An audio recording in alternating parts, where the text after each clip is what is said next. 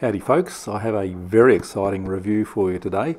This is the new FrSKY Taranis Q X7 from Banggood. This is a highly anticipated release from FrSKY. I'm a major fan of the Taranis and OpenTX. It's all I use. I won't use anything else. Nothing else compares to it in my view. So this is the new lighter version of the Taranis, I guess. The main Taranis costs about $300 Australian, and the Taranis Q X7 maybe about $180, $170, something like that. So if you want to get into OpenTX and using the wonderful FrSKY system, this is the most affordable way to do it.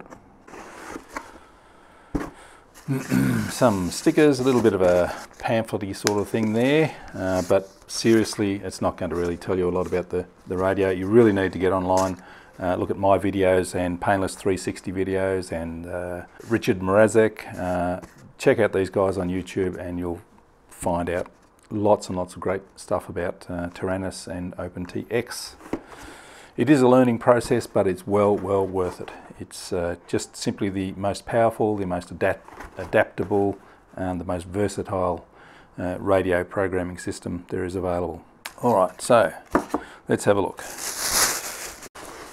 Here's the beastie, and it's a funky new design, a little bit like the FrSKY Horus design, I guess. It comes in white or black, which is very cool.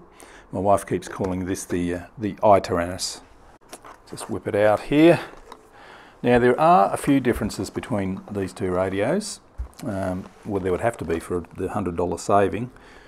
We've lost a couple of switches on the top here. We still have the momentary switch on that side, and I've actually swapped it over to that side on my full Taranis.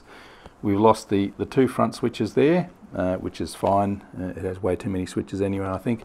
We've lost the sliders on the side, which may or may not be a big thing. I actually use these sliders a lot, so I would miss them if I didn't have my full Taranis, but for models that don't need those sliders, there would be absolutely nothing wrong with using this. I could quite easily use this for all my models anyway. It's just so good. And we have a different button system here. We've got a rotating knob and 3 buttons over here, which is very nice indeed, much better than these sort of old-fashioned buttons on the normal Taranis. We have an aerial that is clipped onto the main board, so you can easily swap out the aerial if you want to. On my original Taranis I actually broke off the aerial by dropping it, and so I had to unsolder and resolder an antenna onto the board, which was a little bit scary to start off with. This one you can just unclip, change, no problems. We have the JR port in the back, so you can add another module. There's already a built-in FrSKY module in the radio. You can put a second one in here, or different sorts of modules as well. You can use 6 AA batteries in there, or it actually also comes with this NIMH 7.2 volt 800 milliamp hour rechargeable battery, which is a much better idea. Another difference between this and the full Taranis is that the full Taranis has a charger plug there. You can't charge the battery in the radio with the Taranis Q X7. A small thing, because you can take the battery out and charge it anyway. Now, one of the neat things about this radio is that it doesn't really have a mode to start off with. All the gimbals are sort of spring-centered, so you have to open the Taranis, tighten or loosen or tighten up a couple of screws to decide which mode you want to use it in. I want to use mode 2, so I'll show you how to change it into a mode 2, or to define it as a mode 2 radio. Very simple. And then you can choose which mode you want the radio to understand in the setup of the radio. We have an earphone port there and a trainer port there, and in the bottom we have an SD card slot there, or a mini USB slot there for connecting it to your radio and transferring, updating the firmware, transferring your log files, looking at models and programming models on your computer using OpenTX Companion, which is another brilliant feature of these OpenTX supported radios. The Taranis Q X7, if you want the voice commands and you want to record the logs, you do need to put a micro SD card in there. It doesn't come supplied with one, but I have one here. You download the contents of what needs to go onto the SD card from the FrSKY site, and I'll show you how to do that. And you can also download different accent voice commands as well. I like the Australian lady's voice, so I'll show you how to download the Australian voice commands as well. So once you have that all on your SD card, you just pop it in the slot, and I'll put the battery in. It takes 2S or 3S batteries as well, LiPos if you want. That is a 2S balance port, so you can plug that straight in. Now to charge this battery, you can't just plug it into the balance port of your charger, or at least you can't on mine. It won't recognise it as a valid battery, so I've actually made up a little adapter so that I can charge it using that plug. So battery's in. I've already charged this up as well. Turn it on.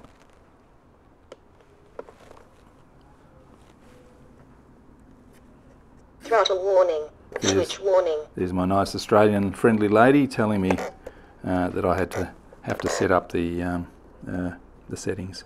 You'll see the power LED on here gives different colours for different states. That's red. It's telling me that there are some warnings. Turns blue. We're ready to go. It has haptic feedback as well, so it gives vibrations for alerts and beeps.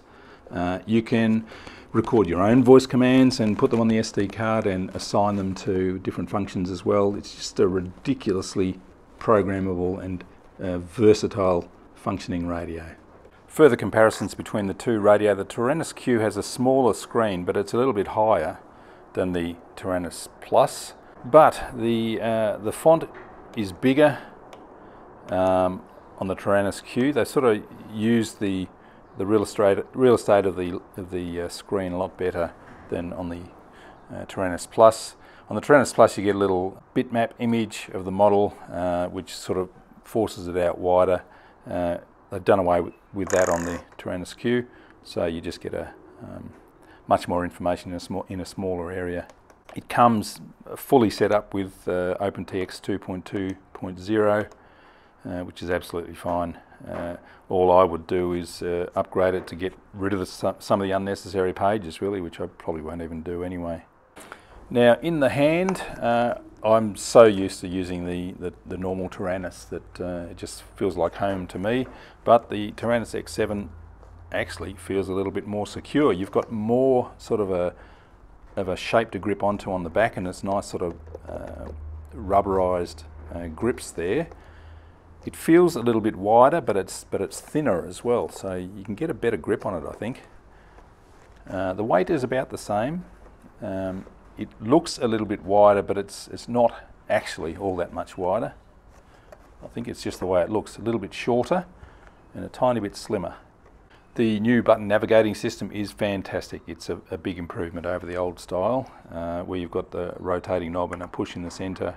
The Taranis Plus comes usually with an 8XR receiver, which is about $50 worth of receiver, and it's kind of changing depending on what's being sold or what the package is being sold. But at the moment, I think the Taranis Q X7, you get a choice of 3 different sorts of receivers. One of them is the RX8R, which is like an upgraded version of the X8R.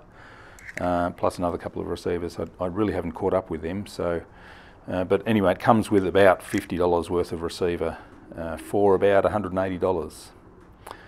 This is quite simply the most powerful radio for that price range available. It's just amazing. Alright, so I want to set this up as a mode 2 radio, which means I have to release the spring centering on the left hand stick. So I'll turn it off, push and hold, and you can see the little shutting down sequence there. Gives you a little buzz as well. I want to put it on something soft there. Alright, now I'm going to define the mode. First thing you should always do is pull the battery out. 4 screws to undo, and use a decent sized screwdriver so you don't strip those screws. Alright, that should be ready to come out now.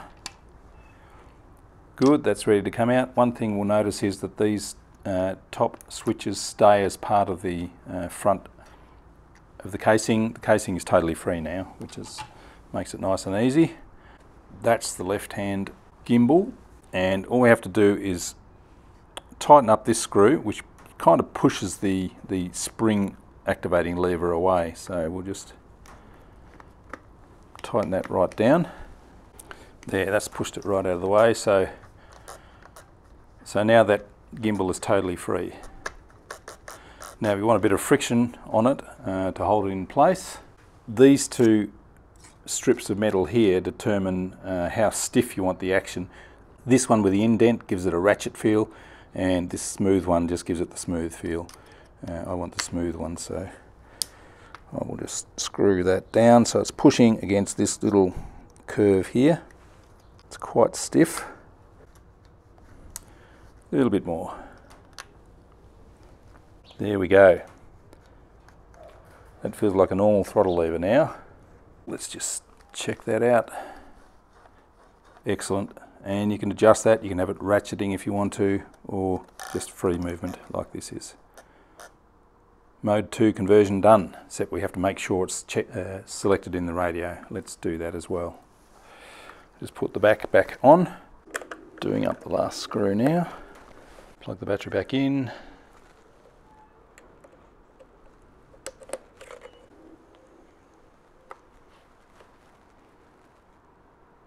Throttle warning. So long press of the menu button gets to the radio setup, and we scroll down to the bottom. Here we choose the mode, so get it flashing, then you can choose mode 1, mode 2, mode 3, mode 4. I want mode 2, select it, done.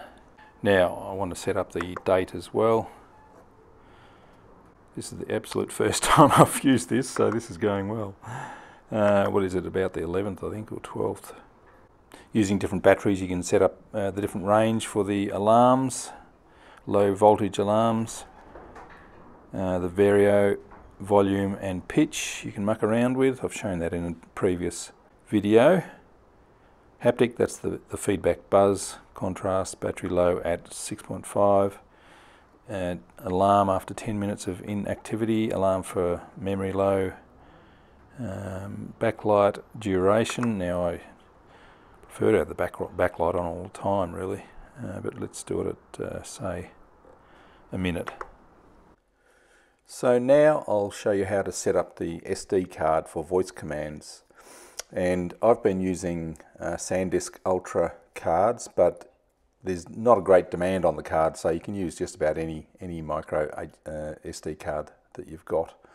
First step is to go to the FrSKY site and go to products, click on radios and select the Q X7, and in the downloads tab you'll see there's the SD card contents there, so just click on that and download it.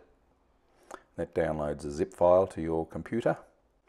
So once you have the zip file, unzip it, gives you a little folder full of all bits and pieces, and you just copy all of those files as they are onto your SD card. There's quite a few files, so it takes a little bit of copying time, a couple of minutes maybe. So once that's done, just make sure they're actually on the SD card. To tweak it a bit further and have your own country's accent as the voice commands, you need to download and open OpenTX Companion, which is the companion app or program that works with OpenTX. click the download button or arrow there and click the download voice button there, and that will take you to the latest sets of voice commands in different accents. I'm going for the Australian Taranis set. Download them as a zip file, and once that's done, close down Companion, and there's the zip file. Need to unzip that, and it gives you a folder. If you open the folder, you'll see it has the little EN or English sound set. So you just need to copy that onto your SD card and replace the existing one in the sounds folder. So that's the existing one. You can just rename that as something else. I'll just rename it as old EN. And then you just copy the downloaded set of accented voice commands into the sounds folder on your SD card. And once that's finished, you can eject the card, pop it into Taranis, and you're good to go with accented voice commands. So if you're at all contemplating getting into OpenTX, the wonderful, wonderful world of OpenTX and Taranis radios, then this is a brilliant entry point. It would quite easily do as your only radio you ever need. It is that powerful. It's just about half the price of the Taranis Plus, with very, very little missing, only the sliders and a couple of switches and the charging circuit. It's just a brilliant radio. I can't say enough about it. Just fantastic. Thanks to Banggood for sending it for the review, and purchase links are in the description below, and thanks for watching.